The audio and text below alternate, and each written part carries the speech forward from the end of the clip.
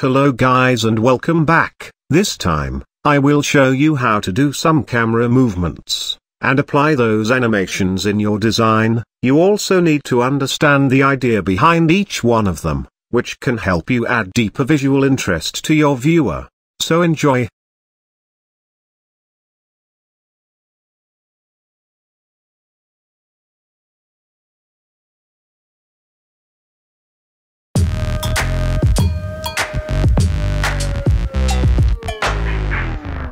With those two types, you basically zoom in or zoom out from an object to add some interest or dramatics void around it. In the zoom type camera, what you can do is, keyframing the focal length in the camera settings. Press I over the focal length value to add the first keyframe, jump to the last frame and hit I again to add a second keyframe. You can also select those two keys and with the right mouse button, hit ease to smooth them.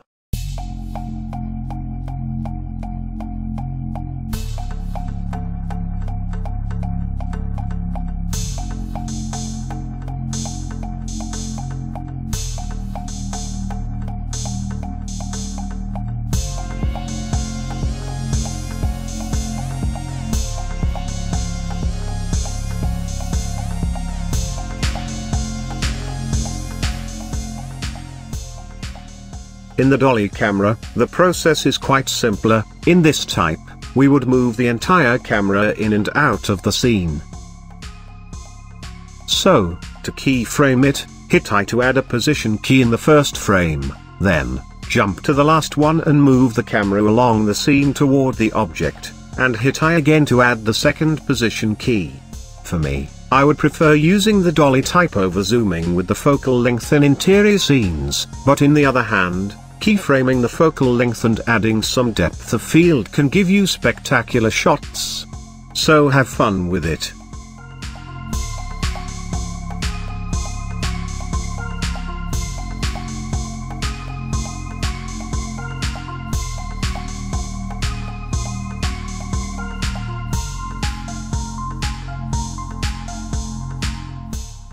In the pan type, we can do it like the last one, by hitting the key I and inserting a rotation keyframe. You can use this type to give some sense to the place you're showing, or even to follow a moving object.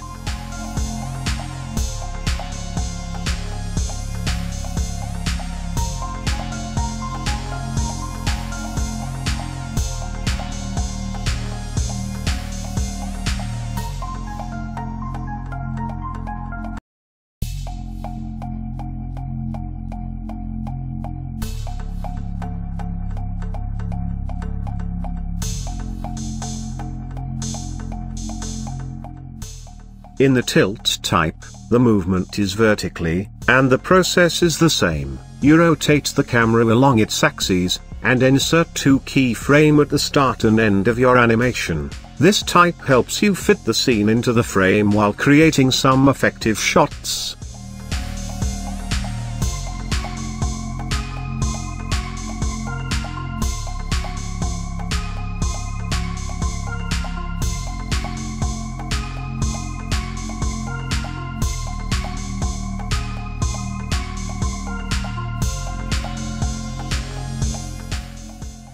Now in those two types, the pan and the tilt, I recommend using the shift value in the camera settings over the rotation keys. It might look the same in this scene, but with bigger projects, the vertical lines will distort by the rotation, and keyframing the second method is like how we did with the focal length. Just put the mouse over the shift value and hit I to add a key, then again, go to the last frame and add another key there.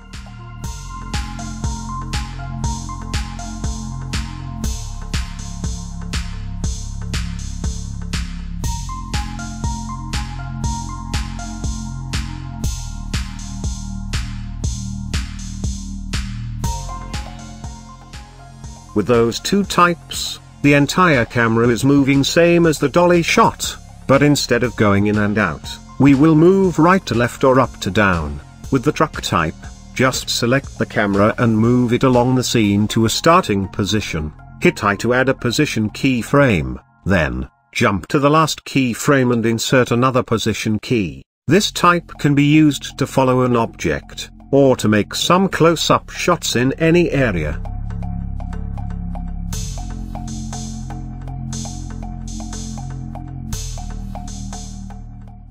In the pedestal type, the moving is along the z-axis, so you might start from a lower level, and from that moving the camera up to show upper objects like the ceiling details or transferring the view to the second floor.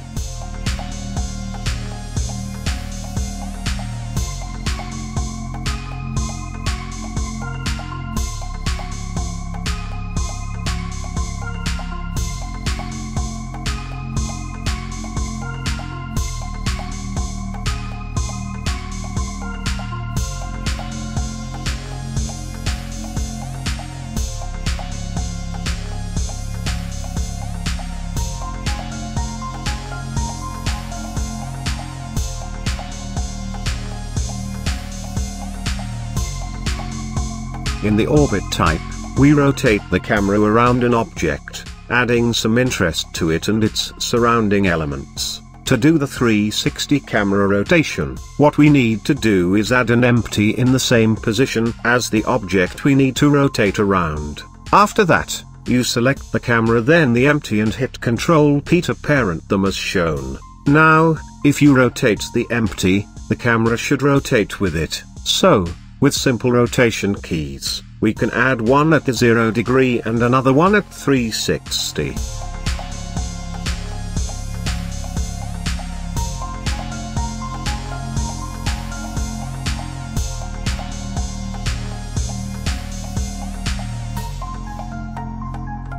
To make it loop here, just hit the right mouse button over the keyframes area, and make the interpolation mode on linear.